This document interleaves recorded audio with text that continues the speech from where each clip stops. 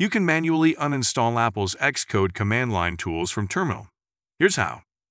Launch Terminal from your dock or from the Applications Utilities folder.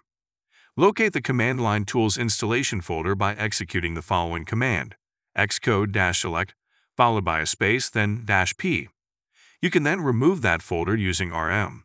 Substituting the path just located, execute the following command: sudo, followed by a space, then rm, then space, -rf, another space, then /library/developer/command line tools. Make sure you pay attention to the capitalization and spacing.